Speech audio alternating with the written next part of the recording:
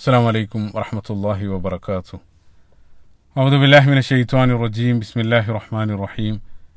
الحمد لله رب العالمين والصلاة والسلام على رسول الله وعلى آله وصحبه أجمعين ما بعد. رب اشرح لي صدري ويسر لي أمري واحلل عقدة من لساني يفقهوا قولي. സഹോദരങ്ങളെ, റസൂലുള്ളാഹി സ്വല്ലല്ലാഹു അലൈഹി വസല്ലമയുടെ ജീവചരിത്രം സീറത്തുൻ നബവിയ്യ ആ ഒരു വിഷയത്തിൻ്റെ തുടർച്ചയെന്നോണം 40ാമത്തെ ഒരു ഭാഗത്ത് അപ്പോൾ നമ്മൾ ഹിജ്റയിലേക്കാണ് പ്രവേശിച്ചിട്ടുള്ളത്. ആദ്യമായിട്ട് ഹിജ്റ ചെയ്ത അബൂ സലമ ഉമ്മു സലമ റളിയല്ലാഹു അൻഹുമ അവരുടെ ആ ഒരു ചരിത്രമായിരുന്നു കഴിഞ്ഞ ഭാഗത്ത് നമ്മൾ വിശദമായിട്ട് സൂചിപ്പിച്ചത്.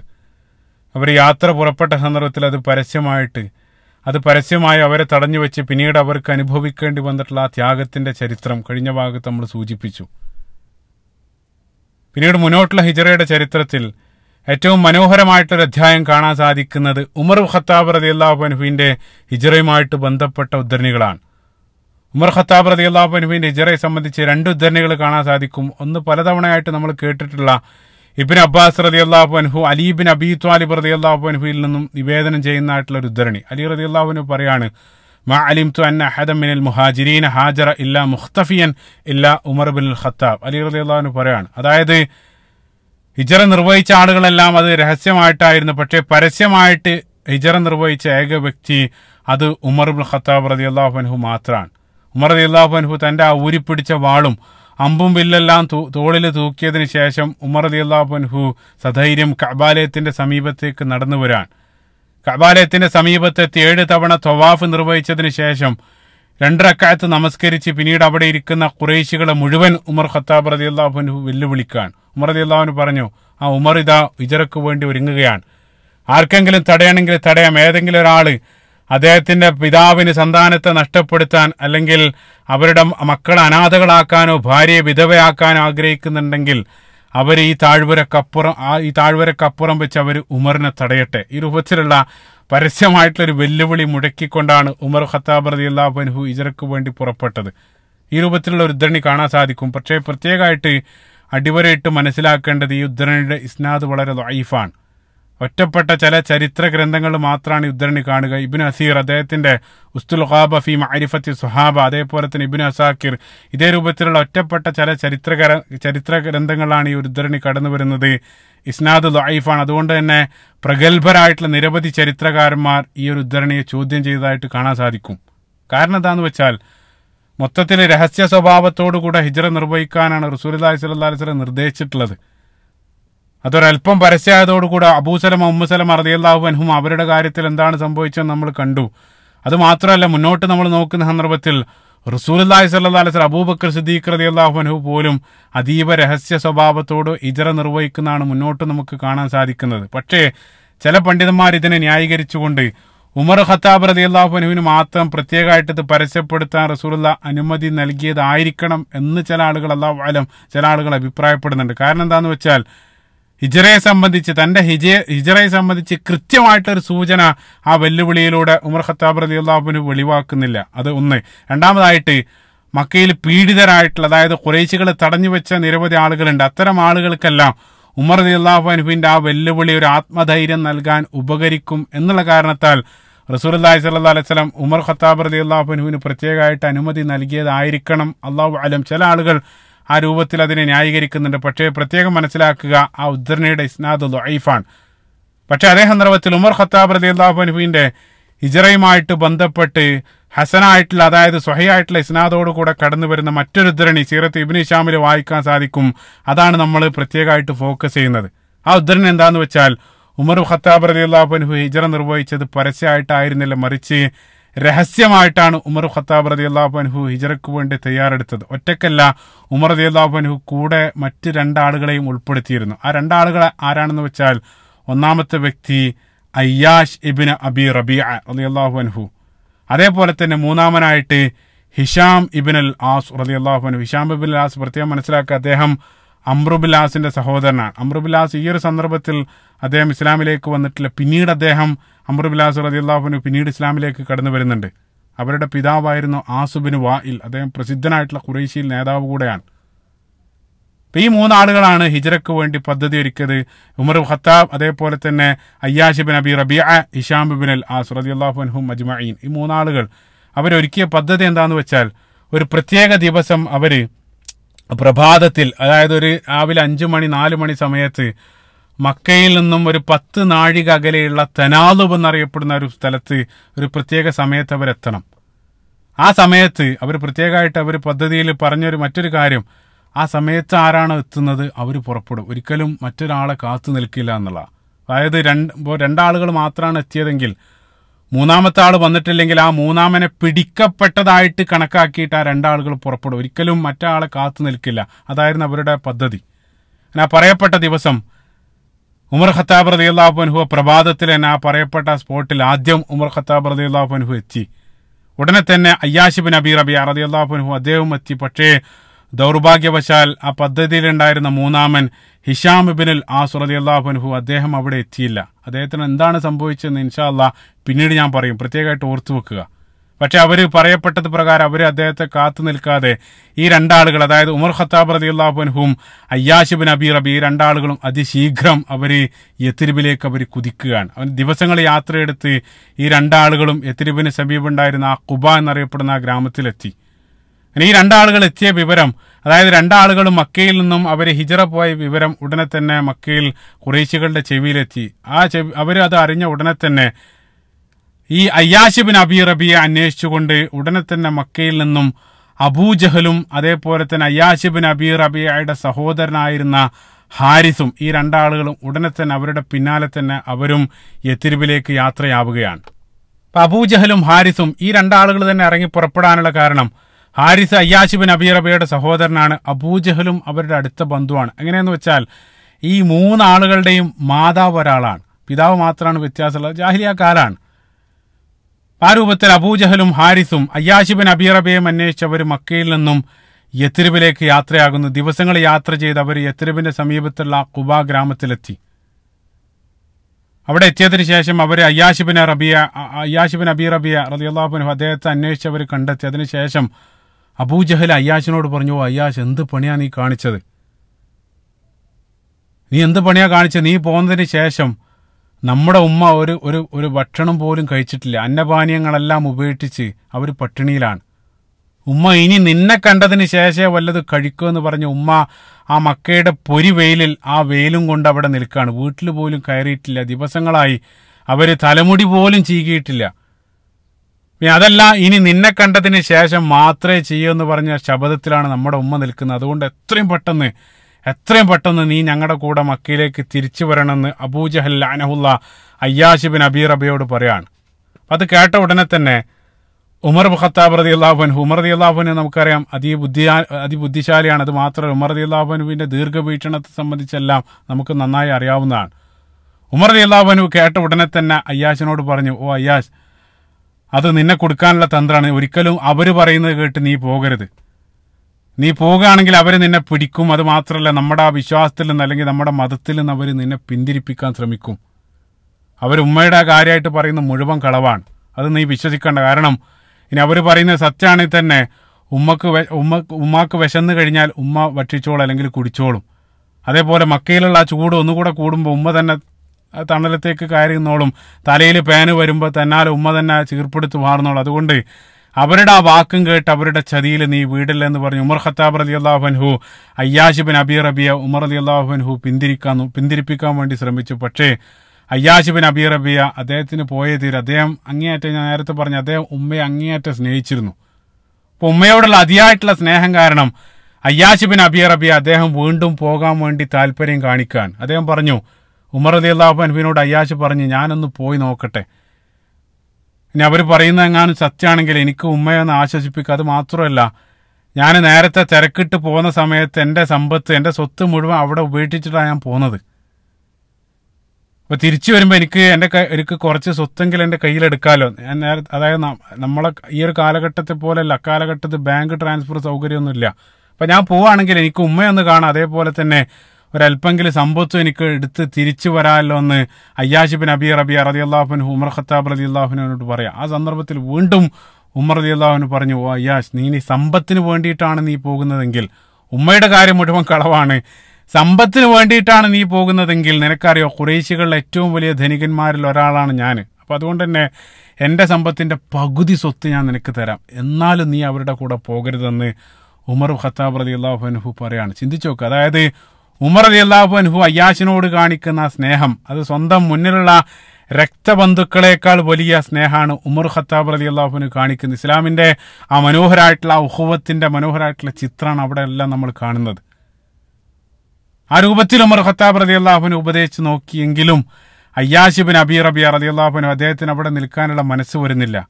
അദ്ദേഹം വീണ്ടും ഉമർ റളിയല്ലാഹു അൻഹുവോട് പറഞ്ഞു, ഞാൻ പോവാണ്, എന്ത് വന്നാലും ഞാനൊന്ന് പോയിട്ട് വരാമെന്ന് പറഞ്ഞ് അദ്ദേഹം ഇറങ്ങി പുറപ്പെടാനിരുന്ന സന്ദർഭത്തിൽ ഉമർ ഖത്താബ് റളിയല്ലാഹു അൻഹു അതായത് ഒരു നിലക്കും പിന്മാറാൻ ഭാവമില്ലെന്ന് മനസ്സിലാക്കിയ സന്ദർഭത്തിൽ ഉമർ റളിയല്ലാഹു അൻഹു നമ്മളാണെങ്കിൽ നമ്മളെന്താ പറയാ, എന്നാ നീ പോയി അനുഭവിക്ക്, ഞാൻ എത്ര പറഞ്ഞിട്ട് നീ കേൾക്കുന്നില്ല, ആ രൂപത്തിലായിരിക്കും നമ്മൾ പ്രതികരിക്കുക. പക്ഷേ ഉമർ ഖത്താബ് റളിയല്ലാഹു അൻഹു ആ സന്ദർഭത്തിൽ അവസാനമായിട്ട് പറഞ്ഞു, ഇനി ഞാൻ പറഞ്ഞതെല്ലാം പറഞ്ഞു, ഇനി നിനക്ക് പോയേ തീരുമെന്നുണ്ടെങ്കിൽ അവസാനമായിട്ട് ഞാൻ പറയാണ്, അങ്ങനെയാണെങ്കിൽ ഫഖുദ് നാഖത്ത് ഹാദി, നീ എൻ്റെ ഈ ഒട്ടകത്തെ എടുക്കുക, നിന്റെ ഒട്ടകപ്പുറത്ത് നീ പോകണ്ട, എൻ്റെ ഒട്ടകം എടുത്തിട്ട് നീ അവരുടെ കൂടെ പോവുക. കാരണം എൻ്റെ ഒട്ടകം എന്നുള്ളത് നല്ല തഴക്കമുള്ള നല്ല മിടുക്കനായിട്ടുള്ള ഒട്ടകമാണെന്ന്, അതിവേഗത്തിൽ അത് സഞ്ചരിക്കും.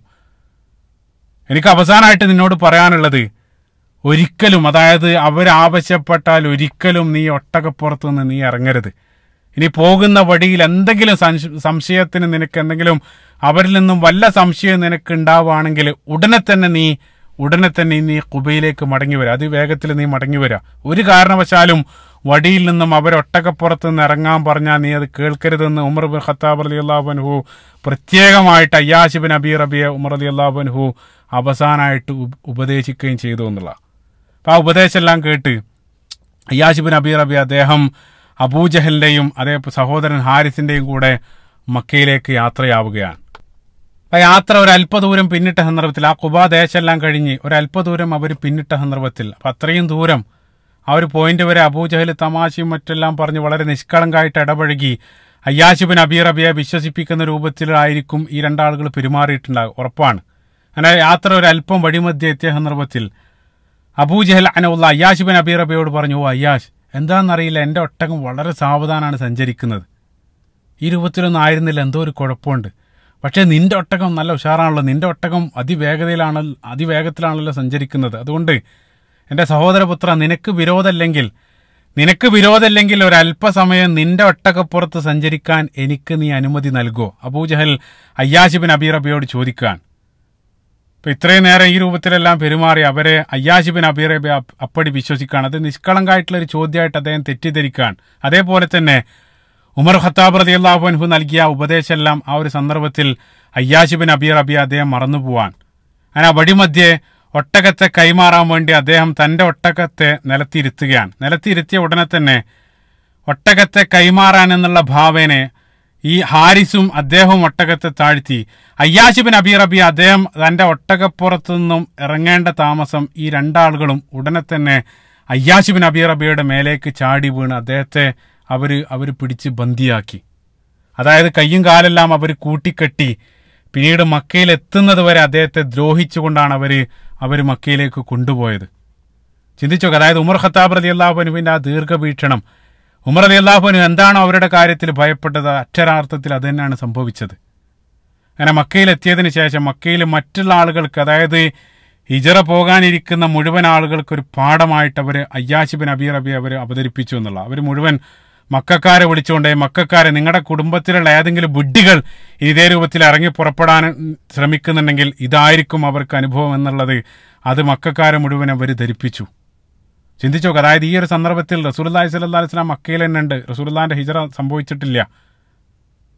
ഈ രൂപത്തിൽ അവർ അയ്യാശ് ബിൻ അബീ റബിയ അവർ കയ്യും കാലെല്ലാം ബന്ധിച്ച് ഒരു ഇരുമ്പ് ചങ്ങലയിൽ അദ്ദേഹത്തെ ബന്ധിച്ച് അവരൊരു തുറങ്കലിലടക്കാണ്, ഒരു കാരാഗ്രഹത്തിലേക്ക് അവർ കൊണ്ടുപോവാൻ.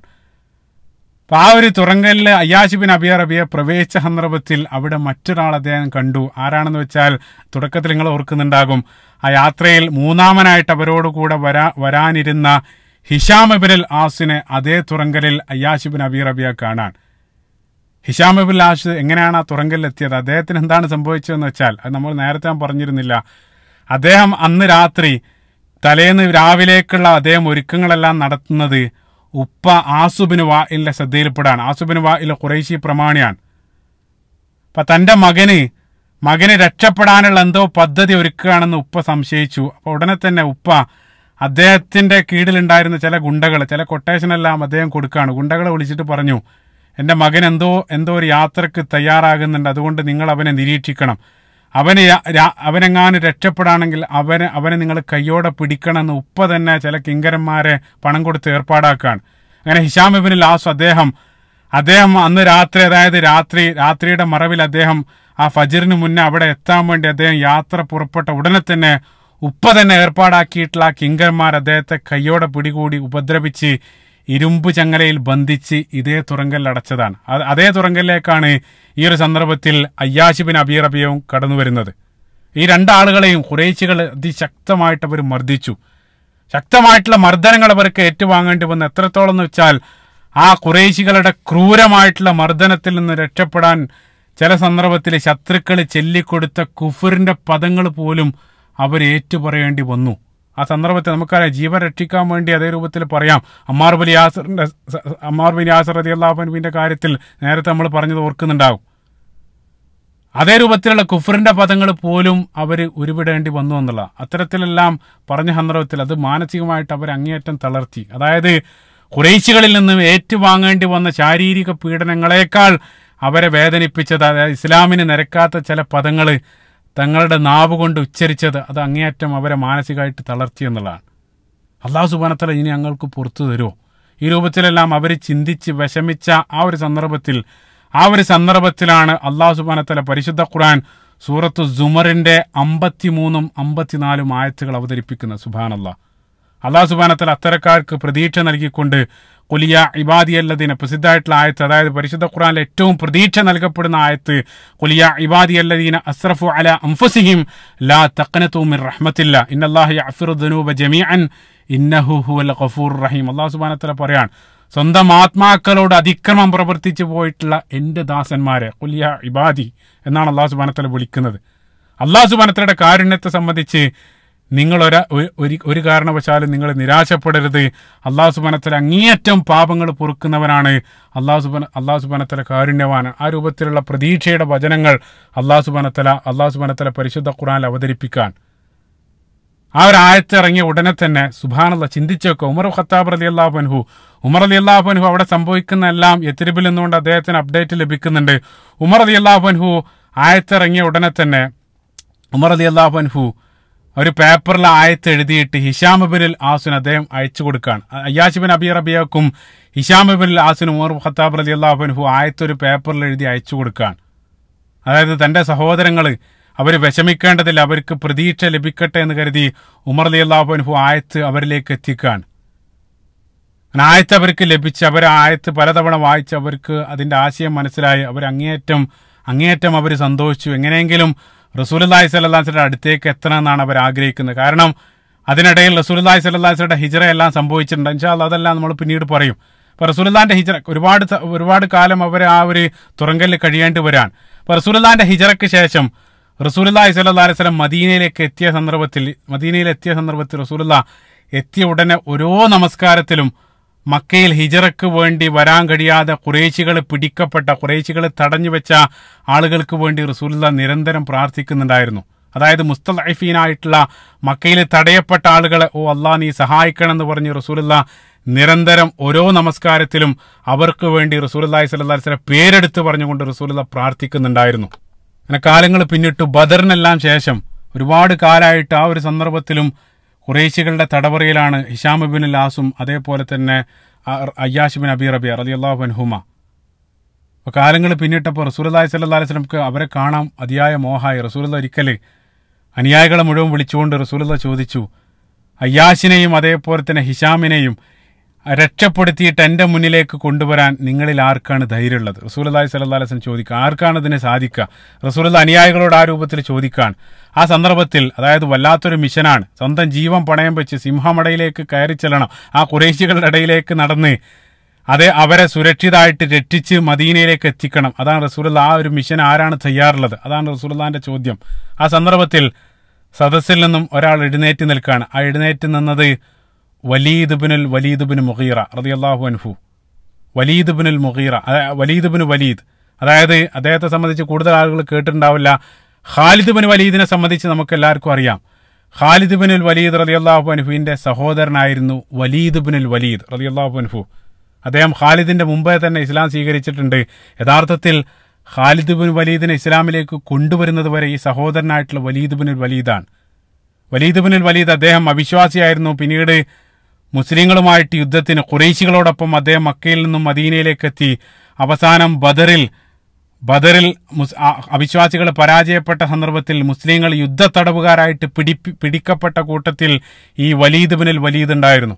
അങ്ങനെ മുസ്ലിങ്ങളുടെ ആ പെരുമാറ്റവും അതേപോലെ തന്നെ അവരുടെ ആ സ്വഭാവ മഹിമയെല്ലാം യുദ്ധത്തടവുകാരനായിട്ടിരിക്കുന്ന സന്ദർഭത്തിൽ അദ്ദേഹം കണ്ടു മനസ്സിലാക്കി ഇസ്ലാമിൽ ആകൃഷ്ടനായിട്ട് അദ്ദേഹം പിന്നീട് ഇസ്ലാം സ്വീകരിക്കുകയാണ്. സുബ്ഹാനല്ലാഹ്, അദ്ദേഹം ഇസ്ലാം സ്വീകരിക്കുകയാണ് ബദറിന് ശേഷം. പിന്നീട് അദ്ദേഹം ദഅവത്ത് നടത്തിയിട്ടാണ് ഖാലിദ് ബിൻ വലീദിനെ അദ്ദേഹം ഇസ്ലാമിലേക്ക് കൊണ്ടുവരുന്നത്. പക്ഷെ ആ ചരിത്രം എല്ലാം വിശദമായിട്ട് പിന്നീട് നമ്മൾ പറയും.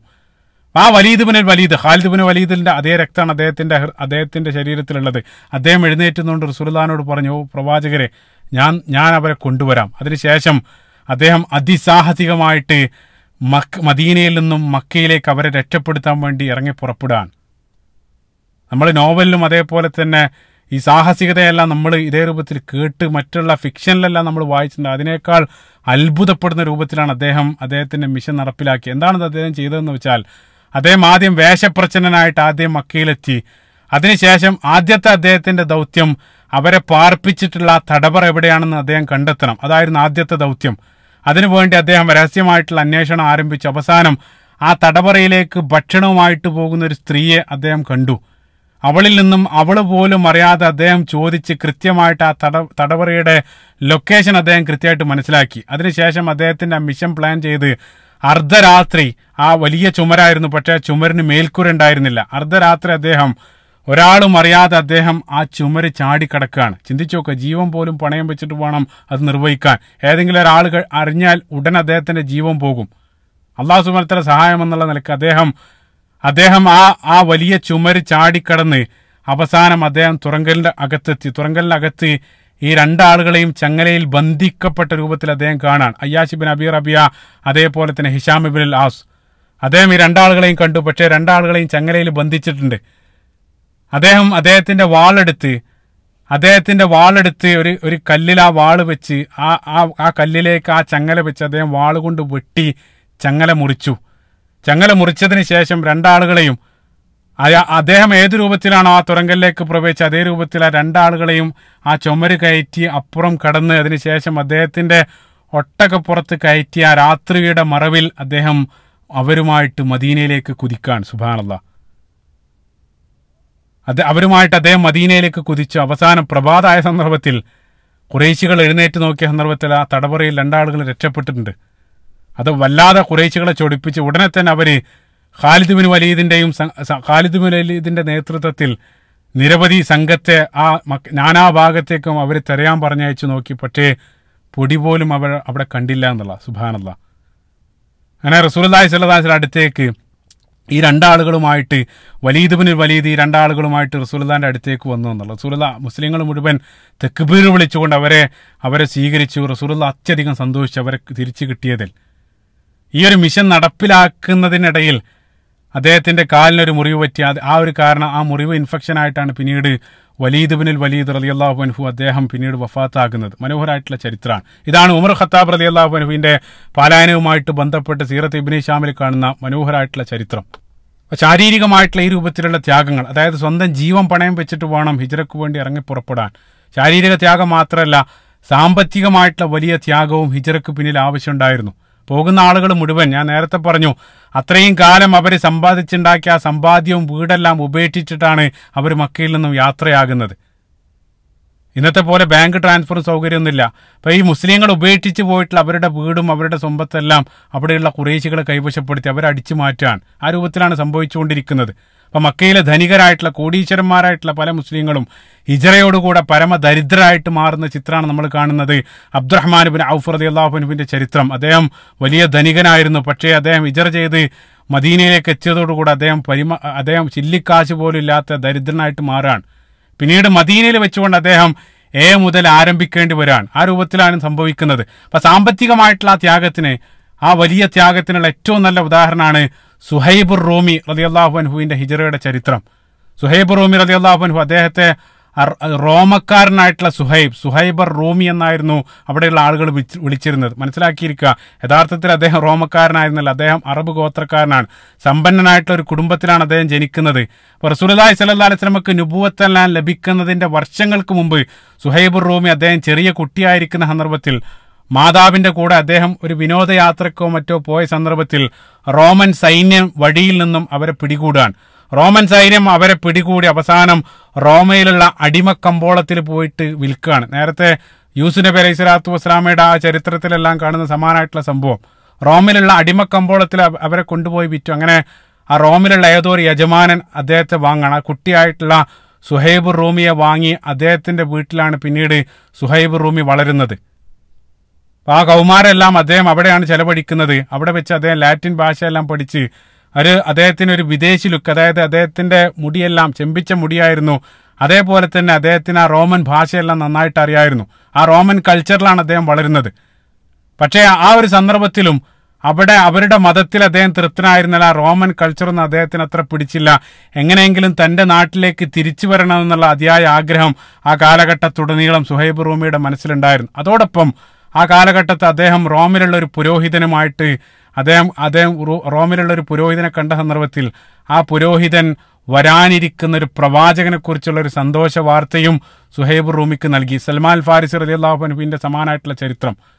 അപ്പൊ ഇതെല്ലാം കേട്ടതോടുകൂടി അദ്ദേഹം തന്റെ നാട്ടിലേക്ക് തിരിച്ചെത്തണം എന്നുള്ള അതിയായ ആഗ്രഹമായി അദ്ദേഹം അതിനുവേണ്ടി അദ്ദേഹം ഒരു അവസരം കാത്തിരിക്കണം. അവസാനം അദ്ദേഹത്തിന് ഒരു അവസരം കിട്ടിയ സന്ദർഭത്തിൽ സമർത്ഥമായിട്ട് റോമിൽ നിന്നും രക്ഷപ്പെട്ട് അദ്ദേഹം മക്കയിലേക്ക് എത്താൻ. അദ്ദേഹം മക്കയിലേക്ക് എത്തിയ സന്ദർഭത്തിൽ അദ്ദേഹത്തിന്റെ ആ ചെമ്പിച്ച തലമുടിയും, അദ്ദേഹം അറബി ഭാഷ വളരെ വീക്കായിരുന്നു. കാരണം അദ്ദേഹത്തിന് ലാറ്റിൻ ഭാഷയാണ് അദ്ദേഹത്തിന് അറിയുന്നത്. അറബി വളരെ വീക്കായിട്ടാണ് അദ്ദേഹം സംസാരിച്ചിരുന്നത്. പിന്നീട് അദ്ദേഹത്തിന്റെ ആ ലുക്കെല്ലാം കാരണം അവിടെയുള്ള ആളുകൾ അദ്ദേഹത്തെ സുഹൈബർ റൂമി എന്ന് വിളിക്കാൻ തുടങ്ങി. ആ രൂപത്തിലാണ് അദ്ദേഹത്തിന് ആ പേര് ലഭിച്ചത്. വളരെ സമർത്ഥനായിരുന്നു. റോമിൽ നിന്ന് അദ്ദേഹം നിരവധി ബിസിനസ് പാഠങ്ങളെല്ലാം പഠിച്ചിട്ടുണ്ട്. അപ്പൊ അതുകൊണ്ട് തന്നെ മക്കയിലെത്തിയ ഉടനെ തന്നെ അദ്ദേഹം അബ്ദുല്ലാ ബിൻ ജുദാൻ എന്നറിയപ്പെടുന്ന ഖുറൈശി പ്രമാണിയോടൊപ്പം അദ്ദേഹം ബിസിനസ് ആരംഭിച്ചു. ഒരു അല്പകാലഘട്ടം കൊണ്ട് തന്നെ സുഹൈബുർ റൂമി അദ്ദേഹം വലിയ ധനികനായിട്ട് മാറി. റസൂലുള്ളാഹി സ്വല്ലല്ലാഹു അലൈഹി വസല്ലമക്ക് നുബുവത്ത് ലഭിച്ച ഉടനെ തന്നെ ദാറുൽ അർഖമിലേക്ക് വന്ന് അദ്ദേഹം ഇസ്ലാം സ്വീകരിച്ച അതേ ദിവസമാണ് അമ്മാർ ബിൻ യാസിർ റളിയല്ലാഹു അൻഹുവും അതേ ദിവസമാണ് ഇസ്ലാം സ്വീകരിക്കുന്നത്. അവരവിടെ വെച്ചുകൊണ്ട് ആദ്യമായിട്ട് കണ്ടുമുട്ടി. പിന്നീടുള്ള ജീവിതകാലത്തുടനീളം അവരേറ്റവും വലിയ സുഹൃത്തുക്കളായിട്ട് മാറുന്ന മനോഹരമായിട്ടുള്ള ചിത്രമാണ് നമ്മൾ കാണുന്നത്. അപ്പൊ ഇസ്ലാം സ്വീകരിച്ചതിന്റെ പേരിൽ മക്കയിലുള്ള ആദ്യത്തെ ആ കാലഘട്ടത്ത് ശത്രുക്കളിൽ നിന്നും കഠിന പീഡനങ്ങൾ ഏറ്റുവാങ്ങേണ്ടി വന്ന സന്ദർഭത്തിൽ സുഹൈബുർ റൂമിക്കും ശക്തമായിട്ടുള്ള പീഡനങ്ങൾ ഏറ്റുവാങ്ങേണ്ടി വന്നു. സ്വാഭാവികമാണ്. കാരണം അദ്ദേഹത്തിന് ഗോത്രമില്ല, അദ്ദേഹത്തെ സംരക്ഷിക്കാൻ ഒരാളില്ല, സ്വതന്ത്രമായിട്ടുള്ള അടിമയാണ്. റസൂലുള്ളാഹി സ്വല്ലല്ലാഹു അലൈഹി വസല്ലം മദീനയിലേക്കുള്ള ഹിജറക്കുള്ള കൽപ്പന ലഭിച്ച ഉടനെ തന്നെ മദീനയിലേക്ക് പോകാൻ വേണ്ടി അദ്ദേഹം ഒരുങ്ങിയ ആ വാർത്ത ഖുറൈശികൾ ഏതോ ഒരു കാരണത്താൽ അറിഞ്ഞു. ഉടനെ തന്നെ അവർ അദ്ദേഹത്തിന്റെ വീട് വളഞ്ഞ് അദ്ദേഹത്തെ വീട്ടുതടങ്കലിലാക്കി. കുറെ ദിവസം ആ വീട്ടിൽ ഖുറൈശികളുടെ തടവറയിൽ അദ്ദേഹം കഴിയേണ്ടി വരാൻ. ഈ ഒരു സന്ദർഭത്തിൽ റസൂലുള്ളാഹി സ്വല്ലല്ലാഹു അലൈഹി വസല്ലം റസൂലുള്ളാഹിന്റെ ഹിജ്റയെല്ലാം അതിനിടയിൽ അരങ്ങേറുന്നുണ്ട്. അവസാനം അദ്ദേഹം ആ വീട്ടുതടങ്കലിൽ നിന്നും സമർത്ഥമായിട്ട് രക്ഷപ്പെട്ട ആ വാർത്തയും ഖുറൈശികൾ അറിഞ്ഞ് അദ്ദേഹത്തെ അവർ വഴിയിലുടനീളം പിന്തുടർന്ന് അവസാനം വഴിയിൽ വെച്ച് അദ്ദേഹത്തെ വളഞ്ഞു. അദ്ദേഹം ഒരു കുന്നിന്റെ മേലെയാണ്. ആ കുന്നിന്റെ ചുറ്റും ഖുറൈശികൾ അദ്ദേഹത്തെ വളഞ്ഞു. അദ്ദേഹത്തെ അവർ വളഞ്ഞ സന്ദർഭത്തിൽ അദ്ദേഹം ഖുറൈശികളോട് ചോദിച്ചു, ഖുറൈശികൾ നിങ്ങൾക്ക് എന്താണ് വേണ്ടത്? നിങ്ങൾ ഒരു അടി നിങ്ങൾ മുന്നോട്ട് വെക്കരുത്. കാരണം ഞാൻ ഏറ്റവും നല്ലൊരു അമ്പെയ്ത്തുകാരനാണ്, നിങ്ങൾക്കിടയിൽ ഏറ്റവും നല്ല അമ്പെയ്ത്തുകാരനാണ് ഞാൻ. വല്ലാഹി ഇനി ആരെങ്കിലും ഒരടി മുന്നോട്ട് വെച്ച് എന്നെ പിടിക്കാൻ ശ്രമിച്ചാൽ എൻ്റെ കയ്യിലുള്ള ഓരോ അമ്പുമായിട്ട് ഓരോ ആളുകളെ ഞാൻ അമ്പെയ്ത് വീഴ്ത്തും. ഇനി അമ്പ് കഴിഞ്ഞാൽ ഈ വാളെടുത്ത് ഞാൻ പോരാടും, മരണം വരെ ഞാൻ നിങ്ങളോട് പോരാടും. അതുകൊണ്ട് ഒരാളും എന്നോട് അടുക്കരുതെന്ന് അദ്ദേഹം ഭീഷണി മുടക്കുകയാണ്. ആ സന്ദർഭത്തിൽ സമർത്ഥമായിട്ടുള്ള, അതായത് ഓരോ ആളുകളും ജീവന് ഭയമുള്ളതുകൊണ്ട് തന്നെ ആരും അദ്ദേഹത്തോട് അടുത്തില്ല. എന്നിട്ട് അദ്ദേഹം ചോദിച്ചു, ഖുറൈശികളെ, എന്താണ് നിങ്ങൾക്ക് വേണ്ടത്? എന്നെ നിങ്ങൾക്ക് പോകാൻ അനുവദിച്ചുകൂടാ. ആ സന്ദർഭത്തിൽ അവർ പറഞ്ഞു, ഞങ്ങളുടെ പ്രശ്നം എന്താന്ന് വെച്ചാൽ ഒന്നുമല്ലാത്തൊരവസ്ഥയിലാണ് ഈ നാട്ടിലേക്ക് നിങ്ങൾ കടന്നു വന്നത്. പരമദരിദ്രനായിട്ട് ഇന്നലെ നിങ്ങൾ വന്നിട്ട് ഇവിടെ നിന്ന് ഞങ്ങളുടെ നിങ്ങൾ സമ്പാദിച്ച് ഒരു യോഗ്യനായിട്ട് മാറി ഈ ഒരു സമ്പാദ്യം എല്ലാം എടുത്ത് നിങ്ങളിപ്പോ ഈ നാട്ടിൽ നിന്ന് രക്ഷപ്പെടാണ്. ഒരിക്കലും ഞങ്ങൾ അതിന് അനുവദിക്കില്ല. അതാണ് ഖുറൈശികൾ പറഞ്ഞത്. ഉടനെ തന്നെ സുഹൈബുർ റൂമി റളിയല്ലാഹു അൻഹു അദ്ദേഹം പറഞ്ഞു, അപ്പൊ സമ്പത്താണ് നിങ്ങളുടെ പ്രശ്നം, സമ്പത്താണ് നിങ്ങളുടെ പ്രശ്നമെങ്കിൽ ഇത്രയും കാലം ഞാൻ ഇവിടെ നിന്നും അധ്വാനിച്ചുണ്ടാക്കിയ സമ്പത്ത് മുഴുവൻ നിങ്ങളെ ഏൽപ്പിക്കുകയാണെങ്കിൽ നിങ്ങൾ എന്നെ സ്വതന്ത്രനായിട്ട് നിങ്ങൾ എന്നെ പറഞ്ഞു വിടുമോ? അപ്പൊ അവർ പറഞ്ഞു തീർച്ചയായിട്ടും ആ സമ്പത്ത് നിങ്ങൾ നൽകുകയാണെങ്കിൽ നിങ്ങളെ ഞങ്ങൾ പോകാൻ അനുവദിക്കും. ഉടനെ തന്നെ സുഹൈബ് റൂമി റളിയല്ലാഹു അൻഹു അദ്ദേഹത്തിന്റെ കയ്യിലുണ്ടായിരുന്ന ആ മുഴുവൻ സമ്പത്തും അവരെ ഏൽപ്പിച്ചത് മാത്രമല്ല, അദ്ദേഹം അത്രയും കാലം ഉണ്ടാക്കിയ ആ സമ്പത്ത് സൂക്ഷിച്ച ആ രഹസ്യ സ്ഥലം അവർക്ക് അദ്ദേഹം പറഞ്ഞു കൊടുക്കുകയാണ്. നമുക്കറിയാം ഇന്നത്തെ കാലത്തെ ബാങ്കല്ല, അവർ ഇതേ രൂപത്തിൽ എവിടെയെങ്കിലും കുടിച്ചിടാണ് ചെയ്യുക. അദ്ദേഹം കുടിച്ചിട്ട ആ സ്ഥലവും അവർക്ക് പറഞ്ഞു കൊടുത്തു. അപ്പം മൊത്തം സമ്പത്ത് അവരുടെ കയ്യിലേൽപ്പിച്ച് 0 ആയിക്കൊണ്ട് അദ്ദേഹം യത്രിബിലേക്ക് യാത്രയാവുകയാണ്. സുബ്ഹാനല്ലാഹ്. ഇപ്പൊ റസൂലുള്ളാഹി സ്വല്ലല്ലാഹു അലൈഹി വസല്ലം ഓൾറെഡി മദീനയിൽ എത്തിയിട്ടുണ്ട്. ഇപ്പൊ റസൂലുള്ളാഹി സ്വല്ലല്ലാഹു അലൈഹി വസല്ലം ആ മദീനയുടെ 2 നാഴിക അകലെ ഖുബയിൽ സുഹൈബ് റൂമിയെ പ്രതീക്ഷിച്ചുകൊണ്ട് റസൂലുള്ളാഹി സ്വല്ലല്ലാഹു അലൈഹി വസല്ലം അവിടെ നിൽക്കുന്നുണ്ട്. അങ്ങനെ ദൂരെ സുഹൈബ് റൂമി ആ ഖുബയിലേക്ക് എത്താനായ സന്ദർഭത്തിൽ അങ്ങ് ദൂരെ റസൂലുള്ളാഹി സ്വല്ലല്ലാഹു അലൈഹി വസല്ലം തന്നെ പ്രതീക്ഷിച്ചുകൊണ്ട് നിൽക്കുന്ന ആ കാഴ്ച സുഹൈബ് റൂമി റളിയല്ലാഹു അൻഹു കാണാൻ. അടുത്തെത്തിയ സന്ദർഭത്തിൽ റസൂലുള്ളാഹി സ്വല്ലല്ലാഹു അലൈഹി വസല്ലം പുഞ്ചിരിച്ചുകൊണ്ട് റസൂലുള്ളാഹി പറഞ്ഞു, റബിഹൽ ബൈഅ അബാ യഹ്യ, ഓ അബാ യഹ്യ, അതായത് സുഹൈബ് റൂമിയുടെ കുനിയാൻ, ഓ അബൂ യഹ്യ, ഓ സുഹൈബ്, നിങ്ങൾ എത്ര ലാഭകരമായിട്ടുള്ള കച്ചവടമാണ് നിങ്ങൾ നടത്തിയത്. നിങ്ങൾ ആ കച്ചവടം നിങ്ങൾ ഏറ്റവും വലിയൊരു ലാഭമാണ് നിങ്ങൾ വരുന്നതെന്ന് റസൂലുള്ളാഹി സ്വല്ലല്ലാഹു അലൈഹി വസല്ലം പറയാൻ. സുഹൈബ് റൂമി അത്ഭുതത്തോടു കൂടെ ചോദിച്ചു, യാ റസൂലുള്ളാഹ് മാ സബഖനി ഇലൈക അഹദ്, ഓ പ്രവാചകരെ, എൻ്റെ മുമ്പിൽ ഒരാളും ഇങ്ങോട്ട് വന്നിട്ടില്ല. അതായത് മക്കയിൽ അരങ്ങേറിയ സംഭവത്തിന് ഒരാളും സാക്ഷിയല്ല. അത് താങ്കളുടെ അടുത്തേക്ക് ഒരാളും ചെന്ന് നിങ്ങൾ ആ വാർത്ത കൊണ്ടുവരാനുള്ള ഒരു സമയം, അതായത് ഒരിക്കലും താങ്കൾ ആ വാർത്ത അറിയാൻ സാധ്യതയില്ല. ഒമാ അഖ്ബറക ഇല്ലാ ജിബ്രീൽ, താങ്കൾക്ക് ജിബ്രീൽ അലൈഹി സ്വലാത്തു വസ്സലാം മുഖേനയല്ലാതെ ഒരിക്കലും ഈ വാർത്ത ലഭിക്കാൻ ഇടയില്ല. സുബ്ഹാനല്ലാഹ്. ഉടനെ തന്നെ റസൂലുള്ളാഹി സ്വല്ലല്ലാഹു അലൈഹി വസല്ലം പുഞ്ചിരിച്ചുകൊണ്ട് പറഞ്ഞു, നഅം, അതായത് ജിബ്രീൽ അലൈഹി സ്വലാത്തു വസ്സലാം എനിക്ക് നൽകിയ വഹ്യാൻ. സുബ്ഹാനല്ലാഹ്. ഉടനെ തന്നെ അല്ലാഹു സുബ്ഹാനഹു വതആല സുഹൈബ് റൂമി റളിയല്ലാഹു അൻഹുവിന്റെ ആ വലിയ ത്യാഗത്തെ പ്രകീർത്തിച്ചുകൊണ്ട് അല്ലാഹു സുബ്ഹാനഹു വതആല പരിശുദ്ധ ഖുർആനിൽ ആയത്തും നൽകി. സൂറത്തുൽ ബഖറയുടെ 207-ാമത്തെ വചനം അല്ലാഹു സുബ്ഹാനഹു വതആല വമിനന്നാസി മൻ യശ്രി നഫ്സഹു ഇബ്തിഗാഅ മർളാത്തില്ലാ വല്ലാഹു റഊഫുൻ ബിൽ ഇബാദ്. അല്ലാഹു സുബ്ഹാനഹു വതആല പറയാണ്, അള്ളാഹുവിന്റെ പ്രീതി തേടിക്കൊണ്ട് സ്വന്തം ശരീരത്തെ വിൽക്കുന്ന ചില ആളുകൾ ജനങ്ങളിലുണ്ട്. അള്ളാഹിന്റെ പ്രീതി തേടിക്കൊണ്ട് ശരീരത്തെ വിൽക്കുന്ന ചില ആളുകളും ജനങ്ങളുടെ കൂട്ടത്തിലുണ്ട്. അല്ലാഹു സുബ്ഹാനഹു വതആല തന്റെ ദാസന്മാരോട് അത്യധികം ദയയുള്ളവനാണെന്ന് അല്ലാഹു സുബ്ഹാനഹു വതആല പ്രകീർത്തിച്ചുകൊണ്ട്, സുഹൈബ് റൂമിയുടെ വലിയ ത്യാഗത്തെ പ്രകീർത്തിച്ചുകൊണ്ട് അല്ലാഹു സുബ്ഹാനഹു വതആല പരിശുദ്ധ ഖുർആനിൽ ആയത്തിറക്കി എന്നുള്ള. സുബ്ഹാനല്ലാഹ്. ആയത്തിൽ അല്ലാഹു സുബ്ഹാനഹു വതആല ജനറൽ ആയിട്ടാണ് സംസാരിക്കുന്നത്. സുഹൈബ് റൂമി മുതൽ ഖിയാമത്ത് നാൾ വരെ അള്ളാന്റെ മാർഗത്തിൽ ഇതേ രൂപത്തിൽ ധനം ചെലവഴിക്കുന്ന മുഴുവൻ ആളുകൾക്കും അല്ലാഹു സുബ്ഹാനഹു വതആല നൽകുന്ന പ്രശംസയായിട്ടാണ് അല്ലാഹു സുബ്ഹാനഹു വതആല ആയത്ത് അവതരിപ്പിക്കുന്നത്. സൂറത്തുൽ ബഖറയുടെ 207-ാമത്തെ വചനം. സുബ്ഹാനല്ലാഹ്. ആ രൂപത്തിലുള്ള ഒരു വലിയ ത്യാഗം അതായിരുന്നു സുഹൈബ് റൂമി റളിയല്ലാഹു അൻഹുവുമായിട്ട് ബന്ധപ്പെട്ട ഹിജ്റ. സുബ്ഹാനല്ലാഹ്. അങ്ങനെ മക്കയിലുള്ള ഒരുവിധ ആളുകളും മുഴുവനും ഹിജ്റ ചെയ്തു. അതിൽ ഖുറൈശികൾ പിടിക്കപ്പെട്ട ചുരുക്കം ചില ആളുകൾ ഒഴികെ മറ്റുള്ള ആളുകളെല്ലാം ഹിജ്റ ചെയ്ത് അവർ മദീനയിലേക്ക് എത്തുകയാണ്. അങ്ങനെ മക്കയിലുണ്ടായിരുന്ന മുസ്ലിങ്ങൾ ഓരോരുത്തരായിട്ട് അവർ ഹിജ്റ ചെയ്ത് മക്കയിലുള്ള ഒരു 99% മുസ്ലിങ്ങളും അവസാനം ഹിജ്റ ചെയ്ത് അവർ യത്രിബിൽ മദീനയിലേക്ക് എത്തിയെന്നുള്ള ആ സന്ദർഭത്തിൽ മക്കയിൽ അവശേഷിച്ചിരുന്നത് കേവലം ഖുറൈശികൾ ബന്ദിയാക്കപ്പെട്ട ചുരുക്കം ചില ആളുകൾ. അതോടൊപ്പം മക്കയിലുണ്ടായിരുന്നത് റസൂലുള്ളാഹി സ്വല്ലല്ലാഹു അലൈഹി വസല്ലം, അബൂബക്കർ സിദ്ദീഖ് റളിയല്ലാഹു അൻഹു, അലി ഇബ്നു അബീ ത്വാലിബ് റളിയല്ലാഹു, ഈ 3 ആളുകൾ മാത്രമാണ് ഇനി അവിടെ അവശേഷിക്കുന്നത്. സുബ്ഹാനല്ലാഹ്. ആ സന്ദർഭത്തിൽ റസൂലുള്ളാഹി അവിടെയുണ്ട്. റസൂലുള്ളാഹി മറ്റുള്ള ആളുകൾ ഹിജ്റയുടെ മേൽനോട്ടെല്ലാം വഹിച്ച ഒരു നായകൻ, ഒരു ലീഡർ ഏത് രൂപത്തിലായിരിക്കണമെന്ന് റസൂലുള്ളാഹി അവിടെയെല്ലാം നമുക്ക് മാതൃകയാകുകയാണ്. സുബ്ഹാനല്ലാഹ്. അതായത് അവസാനത്തെ യാത്രക്കാരനെയും സുരക്ഷാ ബോട്ടിൽ കയറ്റിയ ശേഷമേ താൻ കപ്പൽ വിടുമെന്ന് ദൃഢനിശ്ചയം ചെയ്ത ഒരു കപ്പിത്താനെ പോലെ അത്രയും വലിയ ഒരു നേതാവിന്റെ ക്വാളിറ്റിയാണ് റസൂലുള്ളാഹി സ്വല്ലല്ലാഹു അലൈഹി വസല്ലം പ്രവൃത്തിയിലൂടെ പ്രതിഫലിപ്പിക്കുന്നത്. സുബ്ഹാനല്ലാഹ്. അപ്പോൾ റസൂലുള്ളാഹി സ്വല്ലല്ലാഹു അലൈഹി വസല്ലം മാത്രമല്ല, റസൂലുള്ളാഹിന്റെ കൂടെ അബൂബക്കർ സിദ്ദീഖ് റളിയല്ലാഹു അൻഹുവും അലി ഇബ്നു അബീ ത്വാലിബ് റളിയല്ലാഹു അൻഹുവും അവിടെ അവശേഷിക്കുന്നുണ്ട്. അതിൽ അബൂബക്കർ സിദ്ദീഖ് റളിയല്ലാഹു അൻഹു പല തവണയായിട്ട് റസൂലുള്ളാഹിന്റെ അടുത്ത് വന്ന് അനുമതി ചോദിച്ചു, പ്രവാചകരെ ഞാൻ പോകട്ടെ എന്ന് റസൂലുള്ളാഹിനോട് അനുമതി ചോദിച്ച സന്ദർഭത്തിലുടനീളം സ്വഹീഹ് ബുഖാരിയിലുള്ള ഹദീസിൽ വായിക്കാൻ സാധിക്കും. റസൂലുള്ളാഹി അബൂബക്കർ സിദ്ദീഖ് റളിയല്ലാഹു അൻഹുവിനോട് പറഞ്ഞു, ലാ തഅജൽ യാ അബൂബക്കർ ലഅല്ലല്ലാഹു യജ്അൽ ലക സ്വാഹിബ, ഓ അബൂബക്കർ താങ്കൾ ധൃതി കാണിക്കൽ, അല്ലാഹു സുബ്ഹാനഹു വതആല നിങ്ങൾക്ക് നല്ലൊരു കൂട്ടുകാരനെ താങ്കൾക്ക് ഒരുപക്ഷെ നൽകിയേക്കാം. താങ്കൾക്ക് അല്ലാഹു സുബ്ഹാനഹു വതആല നൽകിയേക്കാം എന്നുള്ള ഒരു പ്രതീക്ഷയുടെ പദം പറഞ്ഞുകൊണ്ട് റസൂലുള്ളാഹി സ്വല്ലല്ലാഹു അലൈഹി വസല്ലം അബൂബക്കർ സിദ്ദീഖ് റളിയല്ലാഹു അൻഹുവിനെ തടഞ്ഞു വെക്കുകയാണ്.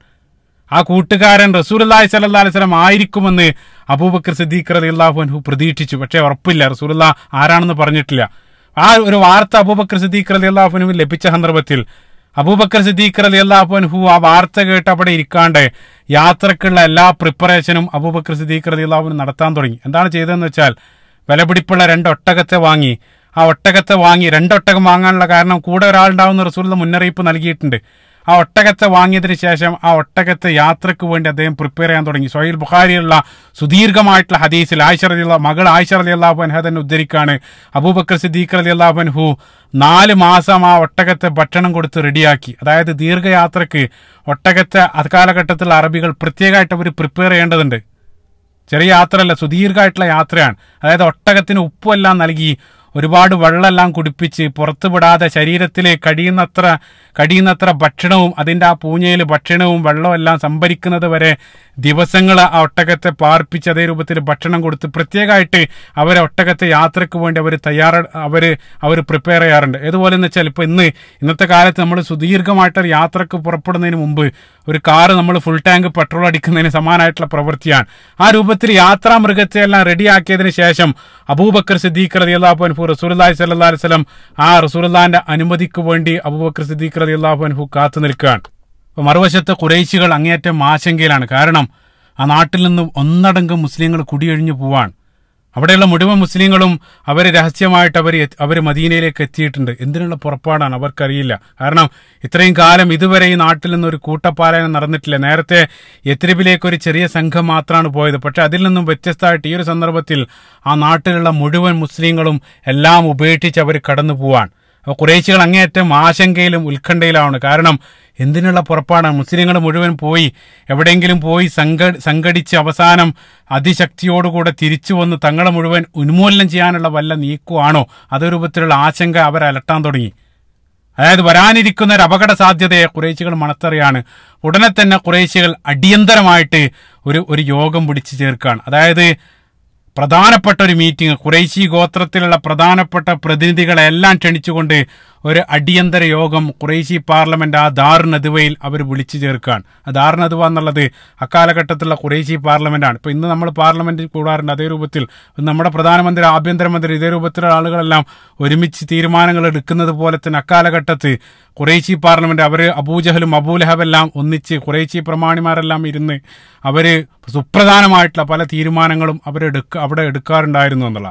അപ്പൊ അവിടെ ഒരു മീറ്റിംഗ്, അടിയന്തര യോഗം അവർ വിളിച്ച് ഇതുവരെ എടുക്കാതെ സുപ്രധാനമായിട്ടുള്ള പ്രധാനപ്പെട്ട ചില തീരുമാനങ്ങൾ ആ മീറ്റിംഗിൽ അവരെടുക്കുകയാണ്. എന്തായിരുന്നു ആ തീരുമാനം? ആ തീരുമാനത്തെ അതിജയിച്ച് റസൂലുള്ളാഹി സ്വല്ലല്ലാഹു അലൈഹി വസല്ലം എങ്ങനെയാണ് ഹിജറയ്ക്ക് വേണ്ടി പുറപ്പെട്ടത്? അതിമനോഹരമായിട്ടുള്ള അതിസാഹസികമായിട്ടുള്ള റസൂലുള്ളാഹിന്റെ ഹിജറയുടെ ചരിത്രം, ആ ചരിത്ര മുഹൂർത്തങ്ങൾ ഇൻഷാ അല്ലാഹ് തുടർന്നുള്ള ഭാഗത്ത് നമുക്ക് വിശദമായിട്ട് ചർച്ച ചെയ്യുന്ന. അല്ലാഹു സുബ്ഹാനഹു വ തആല റസൂലുള്ളാഹി സ്വല്ലല്ലാഹു അലൈഹി വസല്ലം ആ പാത അത് കൃത്യമായിട്ട് മനസ്സിലാക്കി ആ പാതയിൽ അടിയുറച്ചു നിന്ന് അവസാനം റസൂലുള്ളാഹി സ്വല്ലല്ലാഹു അലൈഹി വസല്ലമയോടൊപ്പവും അനുയായികളോടൊപ്പവും സ്വർഗ്ഗത്തിൽ ഒരുമിച്ച് കൂടാനുള്ള സൗഭാഗ്യം അല്ലാഹു സുബ്ഹാനഹു വ തആല നമുക്ക് ഏവർക്കും പ്രദാനം ചെയ്യുമാറാകട്ടെ. അല്ലാഹുമ്മ ആമീൻ. നമ്മുടെ നാട്ടിൽ നിരവധി ആളുകൾ ഇസ്ലാമായി എന്നുള്ള ഒരൊറ്റ കാരണത്താൽ അതിക്രൂരമായിട്ടുള്ള പീഡനങ്ങൾക്ക് വിധേയമായി കൊണ്ടിരിക്കുകയാണ്. ശക്തമായിട്ടുള്ള ആക്രമണങ്ങൾ, അതായത് ഭരണകൂടത്തിൽ നിന്നും ഏൽക്കേണ്ടി വരുന്ന അത്തരത്തിലുള്ളൊരു ഭീകര അവസ്ഥയാണ് ചില സംസ്ഥാനങ്ങളിൽ സംജാതമായിക്കൊണ്ടിരിക്കുന്നത്. അല്ലാഹു സുബ്ഹാനഹു വ തആല അവിടെയുള്ള മുസ്ലിങ്ങളെ അല്ലാഹു സുബ്ഹാനഹു വ തആല സഹായിക്കുമാറാകട്ടെ. ഇതേ രൂപത്തിൽ ശത്രുക്കളുടെ കുതന്ത്രങ്ങൾ അല്ലാഹു സുബ്ഹാനഹു വ തആല തകർത്തെറിയുമാറാകട്ടെ. ഈ ഒരു നാടിൽ സമാധാനവും ശാന്തിയും പഴയ രൂപത്തിൽ തന്നെ കളിയാടാൻ അല്ലാഹു സുബ്ഹാനഹു വ തആല നമ്മളെ നാടിനെ അനുഗ്രഹിക്കുമാറാകട്ടെ. അല്ലാഹുമ്മ ആമീൻ. റബ്ബന ആതിന ഫിദ്ദുനിയ ഹസന വഫിൽ ആഖിറതി ഹസനതൻ വഖിന അദാബന്നാർ. റബ്ബന തഖബ്ബൽ മിന്നാ ഇന്നക അൻത സമീഉൽ അലീം വതുബ് അലൈനാ ഇന്നക അൻത തവ്വാബുർ റഹീം. അസ്സലാമു അലൈക്കും വറഹ്മത്തുള്ളാഹി വബറകാതുഹു.